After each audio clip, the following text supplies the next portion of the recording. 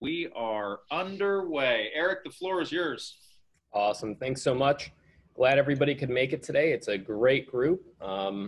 We have probably what, 20 or so, 25, something like that. That's great to see. So a couple of things we're going to get started with today, guys. We're going to jump right into this because we really have about an hour. And I normally take a little bit longer to go over lead generation. So a couple of things. Does everyone have a notebook with them? Give me a thumbs up if they do. Love it. Love it. So if you're not taking notes, grab something right now and make sure you are, because you're definitely going to want to make sure you can come back to these at any moment. While you're taking notes, something that I highly recommend is going through there and actually writing some ahas. So we're going to be sharing our ahas during the day. And what I do when I'm taking my notes is I'm actually going to just star it and then just put a little aha so everybody can share what they know and what they've learned from today. It's always a good way to go back and have a reminder later on. So let's go ahead and get started. The goal of Spark, are you guys familiar with what the Spark goals are? All right. So what we're going to do is one of the goals through Ignite is going to be in the next 30 days, setting an appointment. I'm sorry, in the next 2 weeks, setting up an appointment and have your first contract in the first 30 days. So no matter where you're at in your career, if this is your first day or you're 10 years in, we still want you to find at least one new piece of business to go under contract and set an appointment in the next 2 weeks. So we're going to be talking about the best thing, which is how to set those appointments today and how to find them. So we'll be going over that, but have that as a goal, right at the top. The goal is to set an appointment in the next 2 weeks. So why don't we go ahead and unmute you guys? What would you guys feel if you set an appointment in the next 2 weeks that you wouldn't have had otherwise unless you actually went after this? I'd be pumped. Absolutely, absolutely. So how much money is our average commission in our office? Mike, do you know? I'm sure you know. It's just under $6,000. Right. So if you guys implement what we're about to talk about today, and if you implement, because I always talk about education without implementation is just merely entertainment, and we're not here to just entertain. I hope it's entertaining as well for everyone, but we want you to take this, go outside of the room and implement this. I know many of you are doing this, but you know, if you actually go out there and implement this, what would $6,000? So I want you guys to write that down. $6,000. Where would you spend it?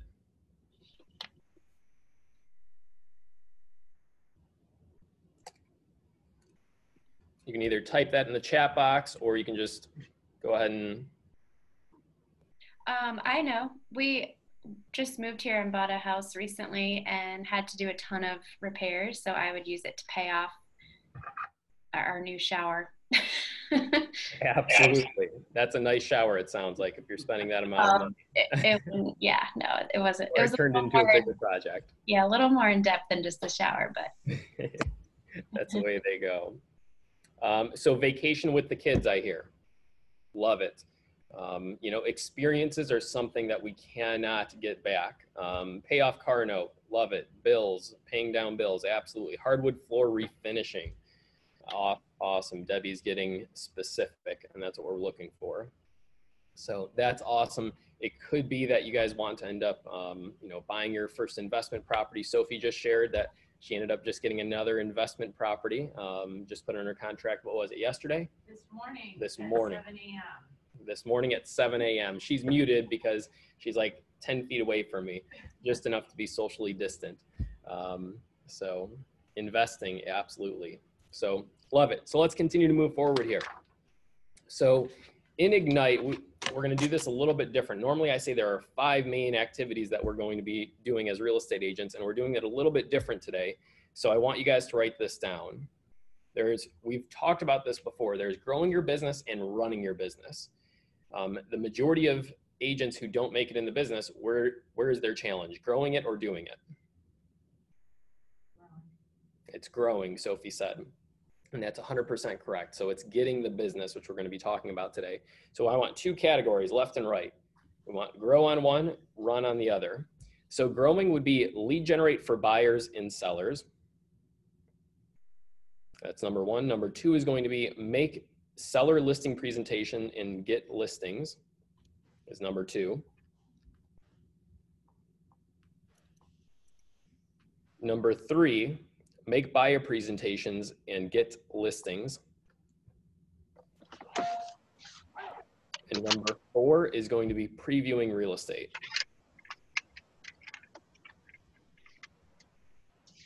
On the running of the business, you know, we're not going to go over all these today because I don't want to take up too much time in an hour. There's about 9 items.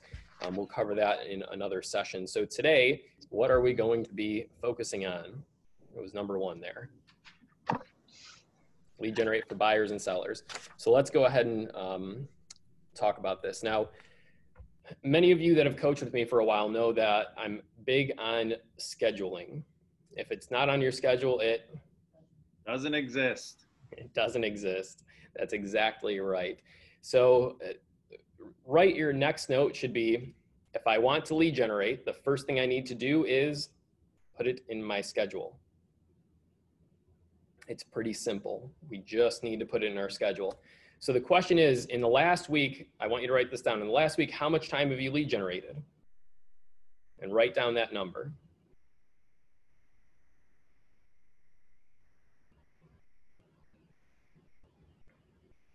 Mike Ferry, a real estate coach, I heard him speaking one time and he said, you know, a lot of real estate agents believe that they should be able to work a very small amount of time. And that is true. You can work a small amount of time and do very well in this industry. But he said, if somebody were paying you $100,000, would you at least show up to the office for 2 to 3 hours a day? And the answer is absolutely. And we need to be doing that same thing. So, is that number that you've lead generated in the last week, is that acceptable to the income that you're looking to produce? We've got more people joining. How you doing, Candace?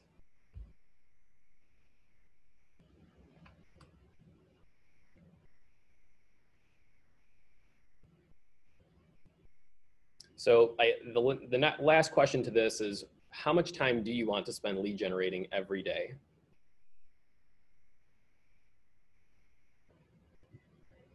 And there's no good, bad, right, or wrong answer. If you want to say 5 minutes or 5 hours, it's somewhere between there. The only thing that I'm going to recommend is making sure you don't get crazy into like, I'm going to do 10 hours a day of lead generation. If that's really not something you're going to do, then, you know, don't even write it down. Take this very serious. If you're going to spend a half an hour a day, 1 hour a day, 2 hours a day, whatever that looks like.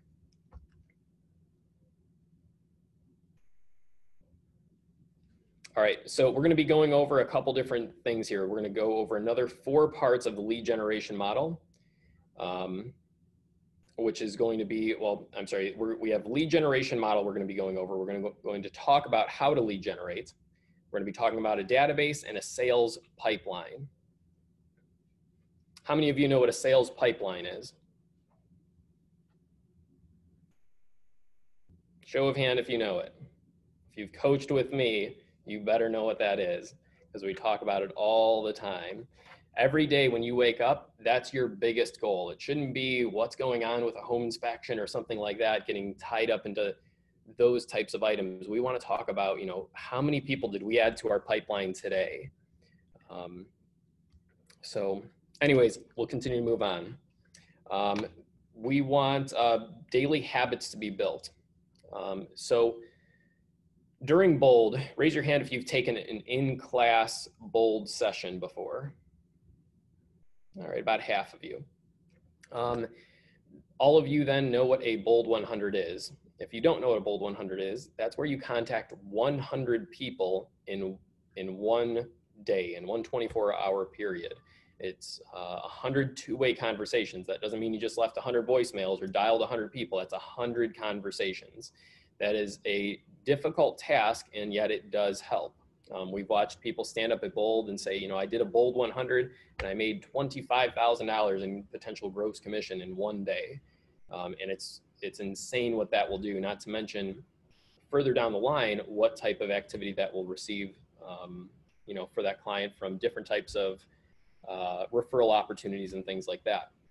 With that being said, Jim Rohn has a famous saying of an apple a day keeps the doctor away, 7 apples in a day will make you sick.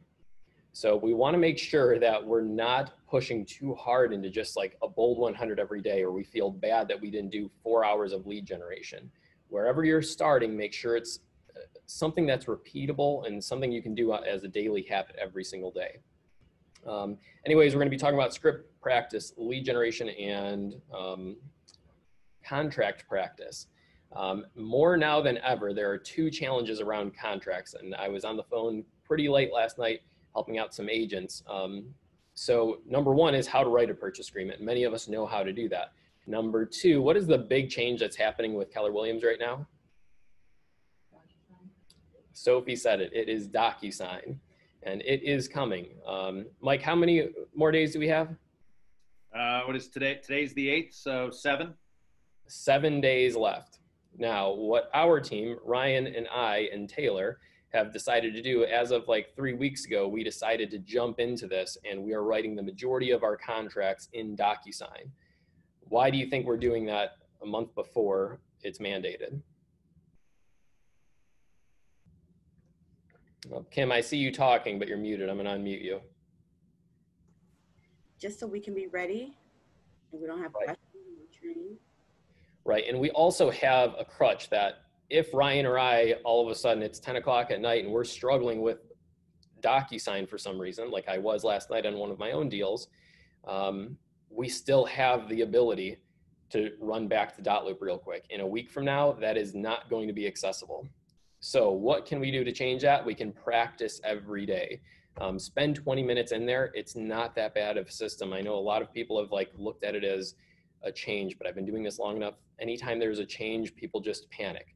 It is a great system, and there's actually some unique features that are really nice with it. So keep working it, keep practicing it, and don't use it as, don't be blindsided in a week. If you haven't started yet, go ahead and start today. So anyways, let's continue to move on here. Give me 1 second, I'm gonna share my screen. Maybe.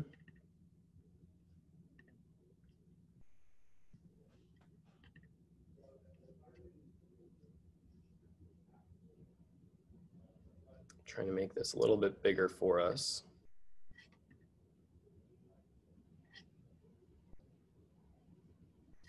That's all right. I'm going to do this without making it bigger, and you guys will see exactly what we're looking at.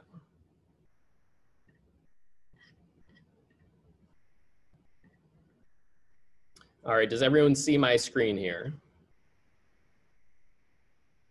Perfect. So how many of you know what the lead generation model is? Many of you do. So I can't see all of your faces, but go ahead and everyone except Alex. Alex, I don't want you waving to us because it looks like you're driving. But everyone else, go ahead and participate as much as you can for me. It helps out with the energy in this session, especially since we're doing it remotely. But we have at the top prospecting and marketing. We look at this as almost like a funnel. So if you look here, we're going to be capturing leads.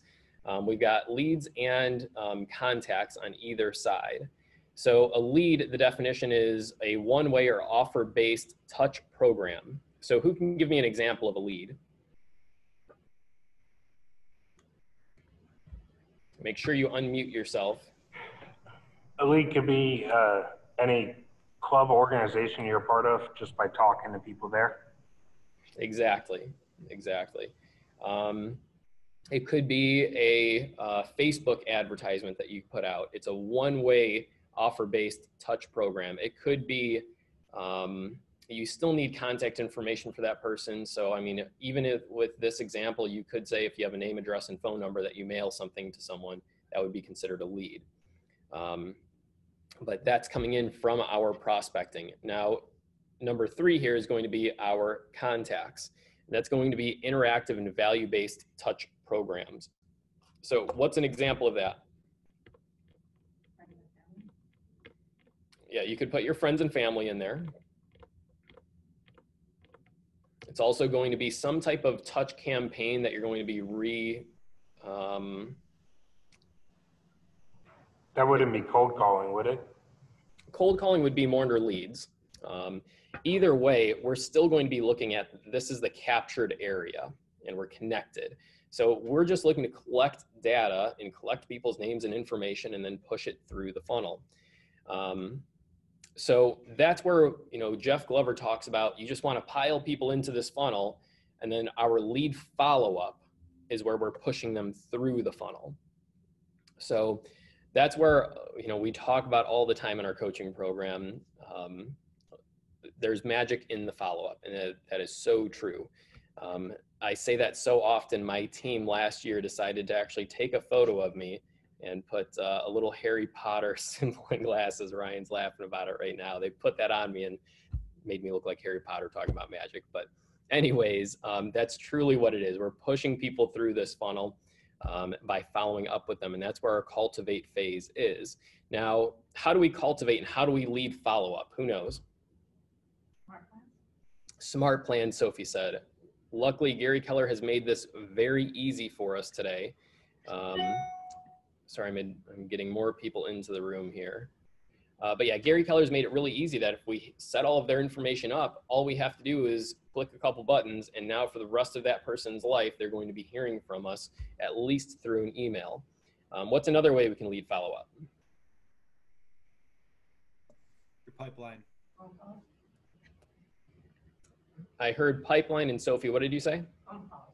Phone calls, yeah, pipeline and phone calls. So pipeline is, if that's what I heard, it was a little bit distorted, but yeah, it's following our pipeline and then following up with them. So calling, texting, Facebook messaging, we're going to be reaching back out to them over and over and over.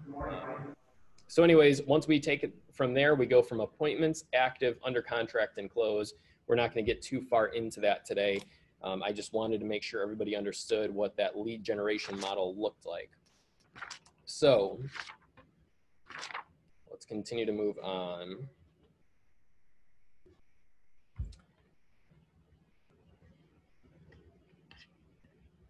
All right, so let's really focus in on prospecting and marketing. So in an agent's life, as far as what their day-to-day activities, how long in their business do they lead generate for? And I don't mean like how many hours per day, but in their career, how long are they going to be lead generating for? Ever. Sophie said forever, and that is correct. Yeah. So when we asked that question before of, you know, how many hours have we lead generated? That's the first thing that we need to be asking. If that lead generation is not high enough in our schedule, or if we're not doing enough of it, that's where we really need to focus on. So here's a great question. So let's use the top of the top agents, top 5% agents. How many hours per day do you think that they are actually doing some form of lead generation? Go ahead and type your answer in the chat box here.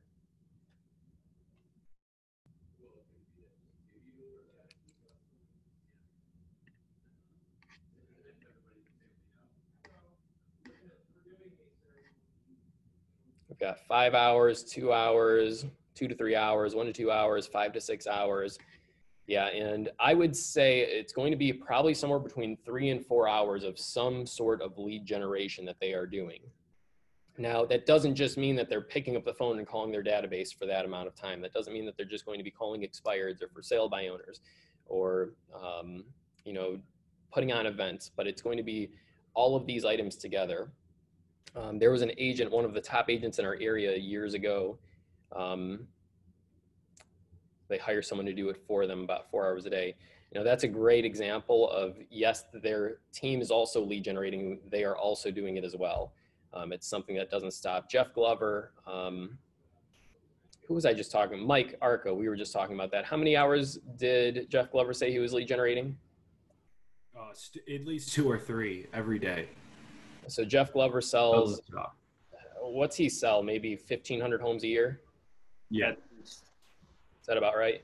Yeah. So 1,500 homes a year. Does he have the ability to stop lead generating? I think he can probably do that. But there's a reason why he doesn't, and that's because he's looking to still grow. So if we're looking to grow and not, you know, work our way out of the business. We need to always be lead generating. So great answers. Let's continue to move on here. We're not going to go into that video.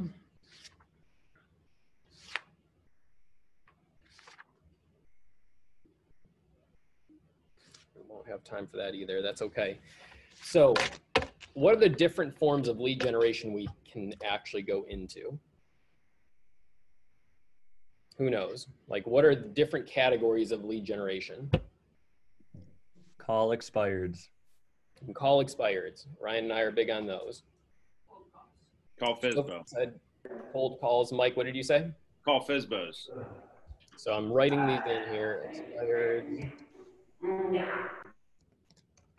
FSBO.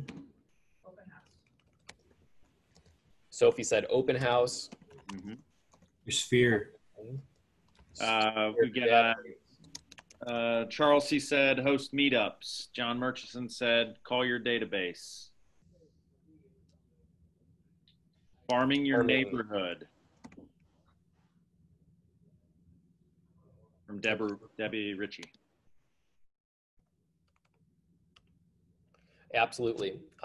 Now, here's another question of top agents. How many of the top agents, churches, any religious groups, so any types of groups, we have one agent in our productivity coaching off of one person that she actually has lunch with one time a month. Yeah, it's one time a month they'll go out to lunch. She ended up with $50,000 in commission from that one lunch going out over and over and over and over. And do you think that lunch was a painful lunch to go to? Absolutely not. It's a fantastic lunch to go to, and it's something we can do that's fun. So we want to make sure that we are doing that.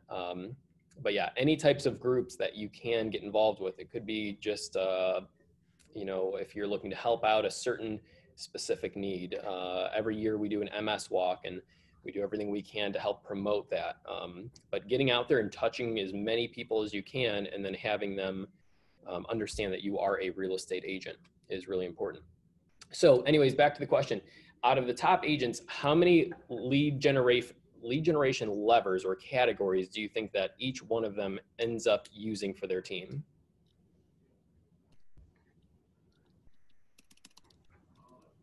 Three.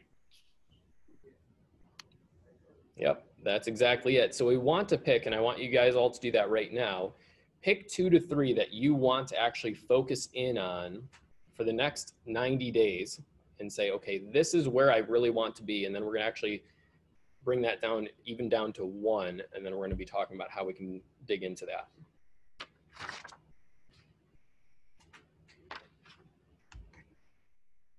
Go ahead and write in the chat box actually, let's just do one. Let's focus that 3. I want those in your notes, but let's focus in on 1 that you want to grow into your business. Go ahead and write that in the chat box here.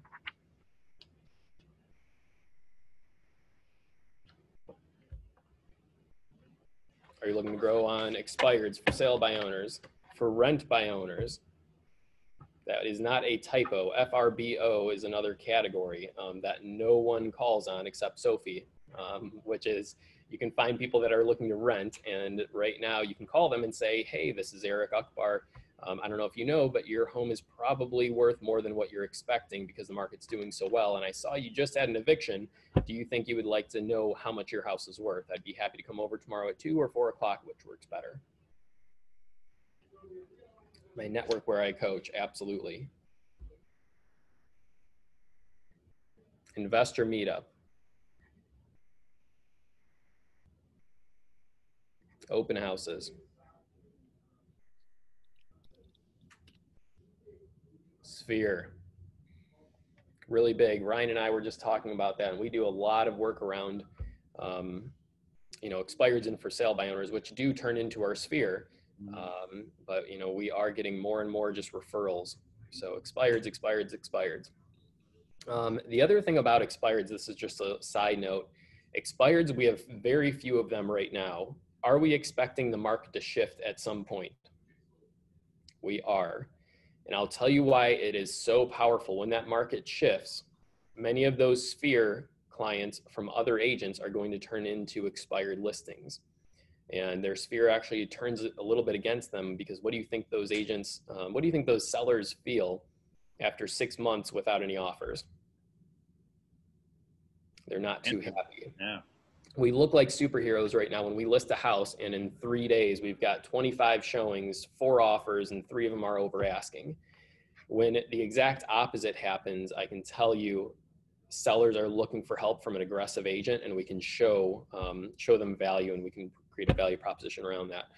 Group scale, I think that is a fantastic opportunity, and we can talk about how to actually grow that. So let's go ahead and look at each one of these and come up with an action plan. And I'll just give you a couple quick hitters, and you guys can join in too and see what you want to do. But by the time we're done here in the next half an hour of before we jump into our calls, I want everybody being able to take that action and actually go out there and do it. We can make these phone calls. Literally every single person by the end of today could actually have a listing appointment set. It is a challenge, but I didn't say by the end of 11 o'clock, but by the end of today, I promise you, if you work hard enough, you can get that. We're going to talk about how to go after that. But anyways, for sale by owners, what is your plan? So if you're looking to call for sale by owners, where do you get your numbers from? I want you to write that down. Best way to do it, use Zillow. It's free. This is the only time I'm going to tell you to use Zillow, because we're grabbing value from them. And, you know, just look at whoever's at the bottom of that page. When we look up for sale by owner, give them a call and go on from there. If you're looking for great scripts, go to gloveru.com. I'm going to type that in here. We've literally had agents do nothing but read, like literally take a piece of paper and read from it. And they have ended up with a listing appointment on their first phone call. But stay with that script. So anyways, you're going to call, and then the last question is put it in your schedule, and how long are you going to call? Expireds are going to be the same way, but you're going to have to sign up, or you're going to have to use our expired leads. Sierra, I think you're still in here. I'll have to scroll through here. Sierra sends out that list every single day, and if you are not on that list, just email Sierra and she'll make sure you're on there. And when we get those Red X leads in, you can go ahead and do that. If you're taking it on seriously though, I would highly recommend all you do is you pull, you buy Red X. The numbers are typically wrong. I will tell you that, like 80% of the time they're going to be wrong. It's going to take time and energy to work through all of those lists and go down it, but you got to stay with it. I have a question about that, if it's okay.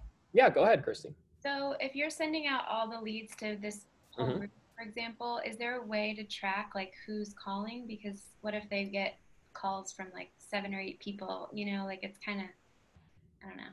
Sure. So Sierra just mentioned that she would be happy to add anyone as expireds. And to answer your question, that's something that we always get is like, well, if everybody's calling for sale by owners, why should I call them? Because, you know, we don't want to double contact people. And the reality is this, we have a massive office, right? We've got 360 plus agents here. Do you think we are the only office calling? We typically aren't. There's gonna be a lot of other agents out there. And for those of you who have actually joined in on our call sessions, in the morning, you'll notice that there will be times that I will contact somebody, I'll get the phone hung up on me, and then Rudy Jones picks up the phone, calls them 30 seconds later, and they end up talking to Rudy. So the reality is you've just got to get out there and make the calls. But no, we don't have like a master database. Occasionally you'll see a Facebook post of somebody that'll just say, hey, do not call this person, because if you call this person, they are upset and whatever, they're on the do not call list. They don't want to be talked to, or they've asked us not to call. So you can keep an eye out there. But the reality is you want to just make those calls and get out there. Or look at expireds. If you buy Red X yourself, you can look at expireds from a year ago or 5 years ago. People that haven't sold from 5 years ago are shocked. You know, those homes were listed at 300 and now they might be worth 375. So if you call them at the right time, we know that, you know, that can work. So we've got a lot of emails in here for you, Sierra. So grab those whenever you can. But thank you so much for adding everyone. All right, so that's for sale by owners, expireds, our sphere. So what is our plan of action for our sphere? And remember, complexity is the enemy of execution. So too many times we want to just put in some type of crazy long list of how we're going to implement this. We don't need that. We need it to be number one in our schedule. Number two, we need to know who to call, and then three, how to call them. So put it in your schedule, how long you're going to call your sphere or database. Number two is going to be making those phone calls with the right scripts, which is going to be, again, gloveru.com has great sphere scripts. And then three, it's going to be following up with them. Pretty simple action plan for that. Now, if you want to take that to the next level and make sure that nobody slips through the cracks, I'm going to give you two other tips on that. We can do a DTD2. Who knows what a DTD2 is? Sarah, raise your hand. I'm sure many of you do. It keeps us out of what we call bias, because when we call our sphere, many agents will do this. And they'll just be scrolling through their phones. I don't know if you guys can see that, but they'll scroll through their phone and they call the same 5 people over and over and over. That's going to help. And yes, we will get many leads from those top 5 people, but the reality is we need to be contacting everyone. The next thing is we want to be listening for opportunities. Write that down. Listen for opportunities. I heard someone, I think it was you, Debbie, and I know we've talked about this a couple of times, but you talked about a neighbor that had a friend looking to sell, was it? Or a neighbor looking to sell? Oh, hold on, you're muted. Go for it. It was a neighbor looking to sell. She actually is listing next week, but I intend to go down there anyway. That's it. So I love that I heard that. So her neighbor already chose an agent before Debbie ended up finding out about this. Debbie is still going to go after it. There is magic in the follow-up. So continuing to follow up and creating opportunity. The story I was going after must have been from another agent. There was somebody that said their neighbor knew of somebody that was looking to sell. And do we put those people in our pipeline? The answer is absolutely. Yes. Even if they're not giving us their phone number, we want to reach out to those individuals and make sure that, you know, hey, I know that you said Jim is looking to sell in the next, 3 months. Can you give me Jim's number, or can you let him know, or tell me where the address is? I was at a wedding about a year ago, and I heard somebody say, yeah, my neighbor's going to end up selling. And I knew where they lived. I knew who they were. And I asked them, I said, do you mind if I reach out to them? And they said, yeah, but I don't have their contact information. I just, we crossed paths. And I said, not a problem. I went ahead and looked that person up on Facebook. And I just said, hey, I heard you were looking to sell your home. I would love to apply for the job. I have some time next week to come out and take a look at your property. Would you like to do that? Simple as that. We got a $450,000 listing. It wasn't that difficult, but too many times we're afraid to make that jump because we're like, oh, we're being intrusive. How many of you are afraid to make that call because you'd feel like you're overstepping your bounds or stepping on someone's toes or just uncomfortable with it? Raise your hand if you feel uncomfortable.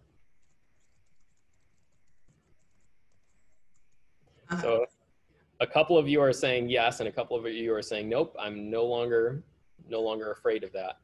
And Elizabeth, you're not alone, me included. Like when I first started, it was like, are you kidding me? That seems like so invasive. How would they know? What are they going to think? The reality is, when sellers are looking to sell, they are looking at the opportunity.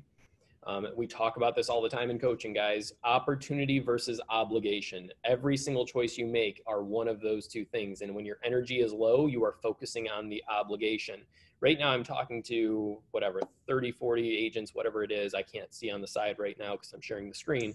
But the reality is this. When I talk about lead generation, I know about half of you are like excited and going, yeah, that's the opportunity.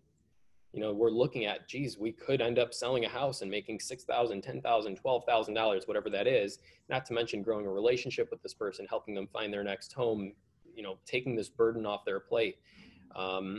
Others are looking at, that's an obligation. It's either not fun, we don't like it, we would be too invasive. But I promise you, if your energy is getting lower when I talk about lead generation, it's because you're focusing on the obligation. All you need to do is focus on that opportunity and go, wow, what would that feel like if I did set an appointment by the end of today?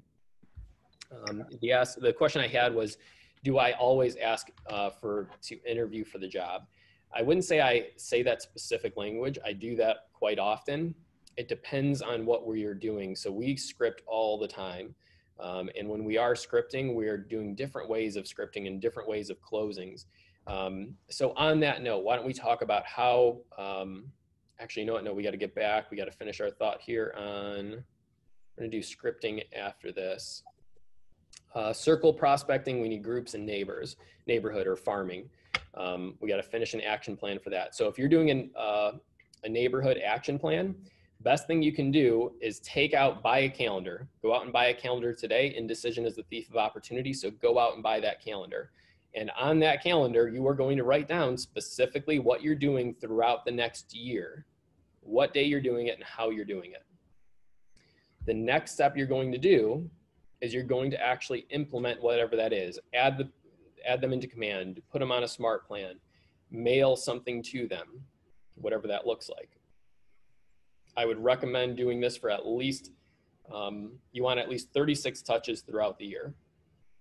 And it can be a combination of command, emails, phone calls, all of those, which by the way, command can do all of these things for you. I have a question about that, because you end up with a lot of people in your database. Mm-hmm. You're really contacting everybody in your database 36 times a year. Like, how are you staying on top of all those people? I mean, I don't have a lot of people yet, but I heard some people have like thousands of people in their database. So Sophie just asked a question. You guys probably couldn't hear it because I think she is muted. And that's okay. So Sophie's question was, all right, if I have 1,000 people in my database, which many of us do, how are we supposed to call them 36 times a year or keep track of them? Complexity is the enemy of execution. So the best way to do it is one of two ways. One, add them in command and use command to do everything. Command will remind you to make the phone calls. Command will, if you create the smart plan, it will remind you to do whatever you need. It'll send out the auto text if you need, all of those things. Another way to do it is use that calendar. The DTD2 for the phone calls, actually, let me move you guys over to this board and I'll show you a quick example of what you can do.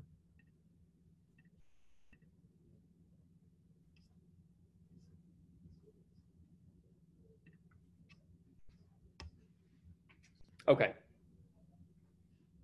So this is how we did it years ago, and you can still do this if you're not familiar with command because we need to take action right away. And then if you're not tech savvy enough yet, which I think is a limiting belief for many of us, but if you're not comfortable with command, we need to get you into action right away. So the first thing we want to do is create a list of 1 all the way through 36. Now, Sophie, what's the first thing you would want to do for your database? So it's one touch you would have for them. I will call them. Okay, so we're gonna have a call. And how many calls are you actually going to have throughout the year per person planned? It depends on the type of contact, I think. So I would imagine probably once a month. So if you have 1,000 people, that would be pretty tough. It would be possible. I'm going to make the recommendation at a minimum 4 times a year you make the phone call. So that's 1 through 4 are all going to be calls. Number 5, you're going to comment on each person's Facebook photo, you could say. Now, please don't scroll through like 3 years ago of photos and comment on a photo from 3 years ago. It kind of looks a little creepy, but you can find an opportunity to do that. So you could do a Facebook message as well and just say, hey, just wanted to reach out. I saw this was a pretty unique thing. I know you're a golfer. I thought this was pretty unique. So anyways, you're going to make an intention. You're going to go through everybody's name and maybe you break it down. If you're only doing one Facebook photo, you would do 1,000 divided by 365, or I'm sorry, 260 days or whatever your working days would be. And then you would just say, I have to make 5 contacts through those, 5 contacts through Facebook on those individuals. what we do on that is we actually create our database. What we used to do is an Excel spreadsheet. So we would have all of our names right here, and then it would be Facebook post, and then you're checking off, you know, I checked off this person, then you just find the opportunity to find those other individuals. Another one, what's something we can do once a month? Send a text. We could do a text, absolutely. So we could do 6 through 18. We're all going to have texts. Another form that you could do is you could do a monthly mailing.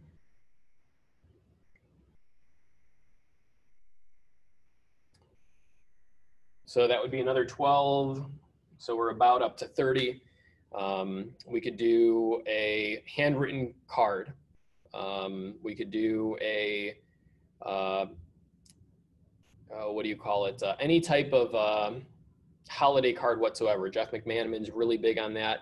I just heard that he has been mailing. He's pretty much done what we're talking about here with mailing, and he hasn't talked to somebody since high school. And he showed me a text message of somebody that reached out to him and just said, thanks so much for all these things that you're mailing me. And it was all just random things that Jeff sends out. It wasn't anything specific. And he ended up just saying, come on over. I'd like to list my $100,000 house. I want to buy a $300,000 house. Never has talked to him since high school. And he was an acquaintance at best, from what I understand. So mailing does work. Now, where do you think the plan falls apart? This seems pretty simple. We have 36 touches for every single person. So we have a list of 36 ways we're going to reach out to people, and then going across the top would be all of their names, 100, 300, 500, 1,000 deep. Where do you think the challenge comes in? For me, the first thing I think of is like, I'm not going to text every single, like I'm not on the texting level with every single one of my contacts. So that eliminates like kind of that. Call bias. Great example. So we're already bringing up like items of like, oh no, we're going to stall and we don't want that. Okay. So here's what you're going to do. If you're not going to do it, don't put it in your 36 touch program. This is a form that you can do for everyone. Okay, so very important that we know that. So if you're not comfortable doing that, no judgment around it, but too many people stall right there. They'll put this plan together and then they'll be like, well, I don't want to call everyone or I don't want to text everyone. Then just shut it down and say, I'm not doing it for those people. And that's fine. So can you do like a 39 or 40 touch and tell yourself that you are allowed to skip 3 of them per person? You could. That's actually a really good idea. So Sophie said, why don't we do a 39 touch or a 40 touch? And then we always get a pass on 3 or 4 of the items. So you have more of an option that you can just, you know, put a circle in, and that would be you not doing that. And you just go ahead and move on to the next person. I will tell you why this normally does not get followed by many agents. It's indecision is the thief of opportunity. And it's just like we were talking about. As soon as we give ourselves the option of going, well, I don't know, should I do this, shouldn't I do it? And we skip one day, all of a sudden it all turns into a mess. Have we ever tried to work out, lose weight, you know, not eat unhealthy things, and we're doing it this time for sure. And then you skip that one day that wasn't planned, and all of a sudden your whole plan falls apart. So we want to make sure that that doesn't happen. So make it where you don't have to think. I was just talking about that in coaching recently. You don't want to think. I know that sounds counterproductive, but you don't want to think when you get into the office. You want to be able to take action immediately.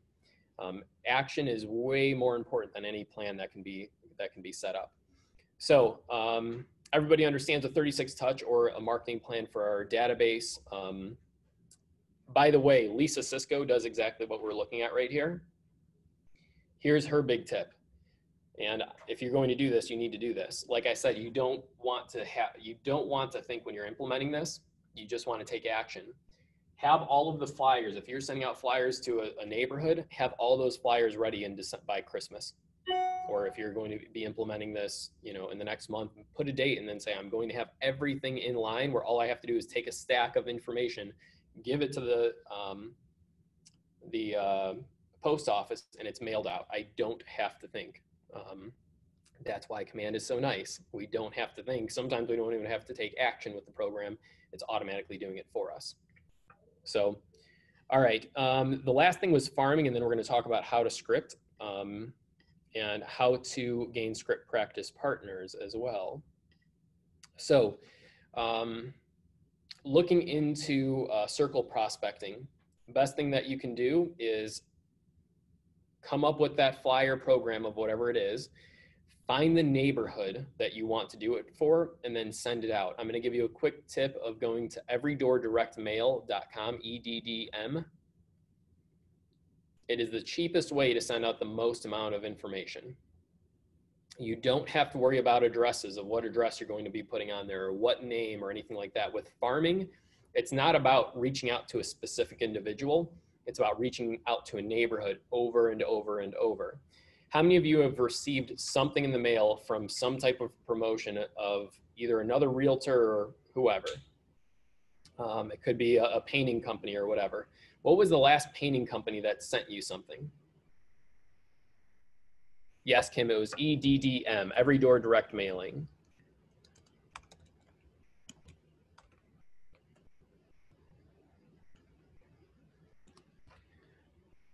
The reality is this: we don't remember who the person was that reached out to us last through a mailing if they sent us one item. Now, many of you can think of somebody that maybe there's another realtor in your area who is farming your neighborhood. You can probably name that realtor, and you're only going to name one or two. And that's the point of what Every Door Direct Mailing will do. You can do it over and over and over and over. It was a green sign. What's that? What's the magic number? What's the magic number of how many times we have to reach out to them? The magic number is typically 7 times before somebody remembers who we are. This is why I encourage all of you, when you meet somebody out at, if you're out at dinner or you're out, you know, with friends, and they say, do you have a business card? What does Gary Keller say in the book Shift about giving out business cards? Don't give them out. Conventional wisdom is typically wrong, because what happens to those business cards, everyone? Circular file. That circular file cabinet, the trash. How many of us have thrown out business cards we've received in the cash, or they end up on our countertop and then, you know, eventually they just go into nowhere? It happens all the time. What's that, Carol? They pick their teeth with them. I don't pass out business cards. Yeah.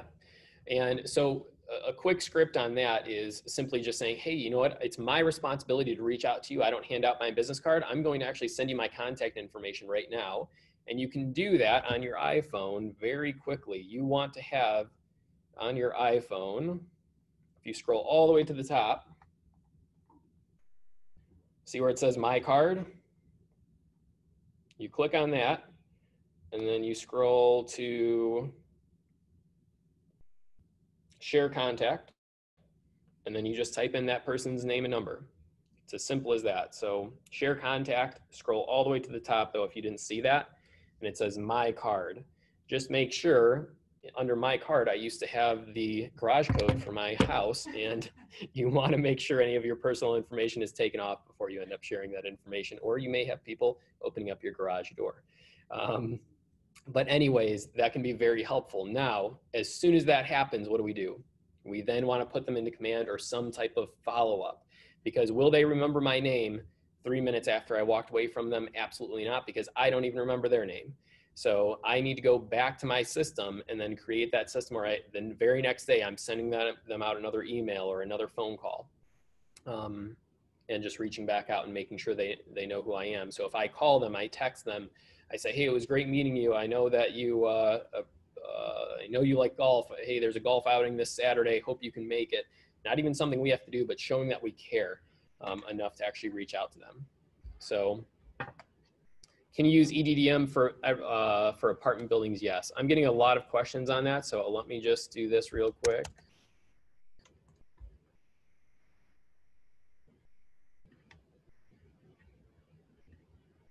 I'm going to post the exact link in here. So to give you an idea, like to send out 600 postcards, postage alone on that would be somewhere around $250, $300. Not to mention you would have to buy all the postcards. You would also have to find addresses for all of those individuals, then print the labels, put them on there, hand stamp every single one of them, or find a company that'll do it for you.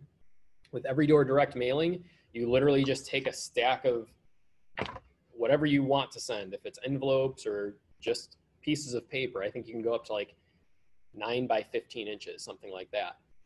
And all the postman does is take it and gives it to every single mailbox. So you don't have to worry about putting the addresses on there or anything like that. You can keep doing it to the same location over and over and over and over. Our team has done this and it's been very successful with when we find a buyer. How many of us have buyers that don't know where they're going to be buying a house next? I think that's all of us. That is a fantastic opportunity. Ask their permission. Do you mind if I send out an Everydoor direct mailing on your behalf? And we're actually going to send it out to an entire neighborhood and say, if you're thinking about selling and you're worried about COVID, we will bring this one specific buyer who is, by the way, pre-approved. We'll come by. If you're thinking about selling or if you know of somebody, please reach out to us. What would you feel if you were looking to sell your home during the pandemic and you saw that? You would probably give a phone call. And you're catching people before they even reach out to their sphere agent, if you will, the agent that they know. If we had somebody that gave us an opportunity like that, they're normally going to call, or we would call that agent, prior to listing our home. All right, and yeah, farming, come up with like 12 different items that you can send. The biggest thing that you need to make sure that's on there, besides the legal items of equal housing and the realtor logo, is making sure that you have your name and realtor. Those are the biggest things. Now you can do value adds of, hey, here are all the homes that sold this quarter. Here's this, here's that, whatever it is. All right, last thing that we're going to talk about is scripting and how to end up scripting and what that actually looks like. So how many of you want to take on a scripting challenge for the next 30 days? Raise your hand, and don't raise your hand unless you're serious about it. Go ahead and type your name in the chat box.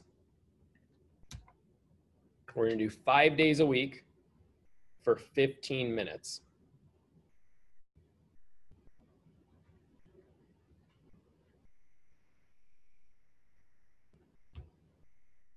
Love this. They keep coming in.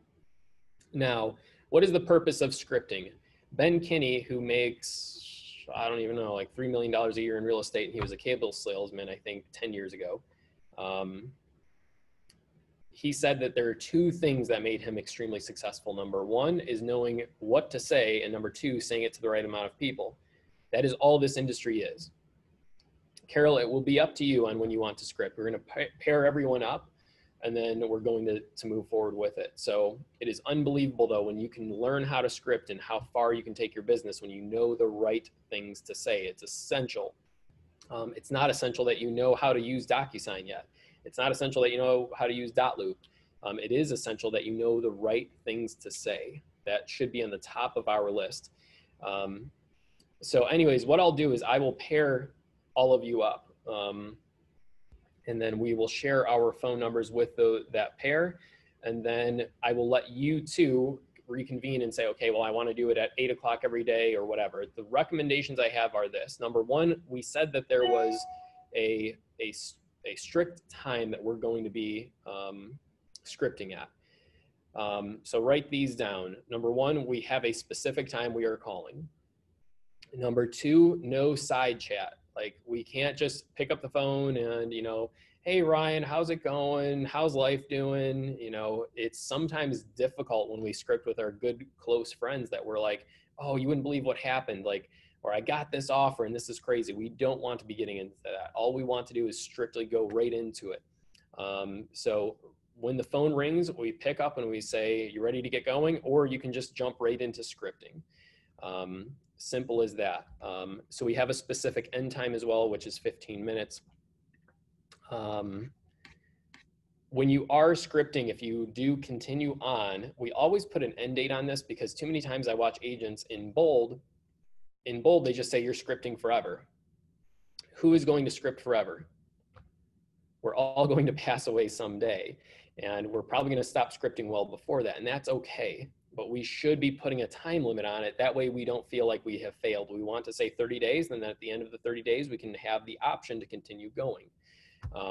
Terry Chmielewski and I, many of you know, 2 years ago, we said we were going to script together. And this is the longest I haven't scripted with Terry because she's 10 days on vacation right now. But we literally continue on every single week. We are scripting at 7:30 in the morning. And it's essential that we do that. It's unbelievably powerful. Perfect. I love the amount of individuals that want to jump in on that. So I will pair you up. The next item we want to have is our scripts in front of us. Jeff Longo, when we were scripting up in this room, he would have this big cardboard in front of him, and we would actually joke with him and call him cardboard because we wouldn't see him. It would just be a big cardboard wall in front of him. We would joke that he would have all his pickup lines that he was scripting on there. But anyways, it was really all the scripts. So while he was calling, he can jump right onto that script board and say, hey, there's an objection of what's your commission, or, we have another agent that'll do it cheaper. You don't have to think, you just act. You just go right to that board and know exactly what to say. So pull up some scripts. That's going to be your next action item. I don't care where you get these from. You can get them from your Bold book. I would recommend that. Glover U. My KW has fantastic ones. And then you can also, whenever we get stuck, that is your learning. That's when you're actually going to start learning. So you're going to get stuck. Somebody's going to say, well, hey, I want to go with, Jim in our neighborhood. He sells all the homes. And you need to know how to come back with that. Thank you. Yeah, the script books also from Ignite, of course.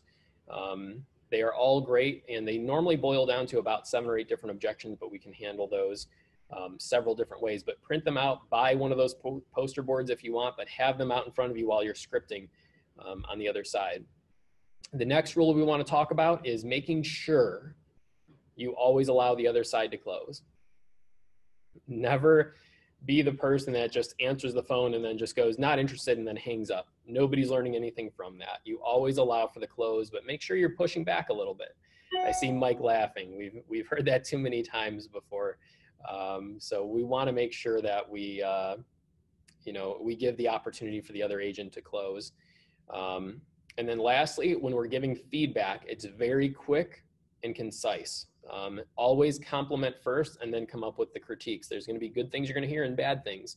I promise you, many of us will be nervous for like the first 2 to 3 days of doing it. It's a little bit awkward. After 2 to 3 days of doing it, it's fantastic. You're just jumping right in. It's not awkward, and you go right into it. Couple of limiting beliefs to overcome with scripting. I feel like a robot, and it's not me. Jeff Glover is the one that said, well, you know what, how are your scripts right now, and how many deals are you closing? Do you really want to sound like you, is what his objection handler is to that. Do not allow that limiting belief to say, well, I can't change what I'm going to say. For sale by owners, expireds, database, everyone is scripted anyways. They're all going to tell you the same thing. What's a for sale by owner? Tell us, Rudy. Mike, Ryan. Bring me a buyer. Bring me a buyer. We just want you to bring a buyer. How much is your commission? How much is your commission? They're like the same 5 or 6 items that they normally hit. So we can just overcome them by having the right responses ready for them. So what we will do, we're going to break up into some phone calls. Now, can all of us make phone calls? Sure. When we're breaking out into this session, and I can't force anyone to make phone calls, I'm going to highly encourage you, because if we don't do this now, chances are we're not going to do it later either. And we might say, well, geez, it feels a little bit more comfortable later. I challenge every single one of us to make these phone calls. And Mike Rapaski, is there something that do you want to play some music or something while we're all making these calls? Do we want to do these live? Well, what we did last time, Eric, was we went into breakout groups for about 10 minutes, 10 to 15 minutes and did script practice on whatever script we want to use. I think for a lot of people, the Ford script works if you just want to get time on the phone, or if you got FSBOs in front of you, you want to practice that. So we do about 10 minutes, 15 minutes of script practice. Then we'll bring everyone back together, put everybody on mute so we can make our calls in front of the screen, and then have the opportunity to, every time we get a referral, put it in the chat box so that we can see how much, what sort of wins we're having. Fantastic. So Mike, you can do the breakout sessions, right? Yes, I can. So I'm gonna hit stop on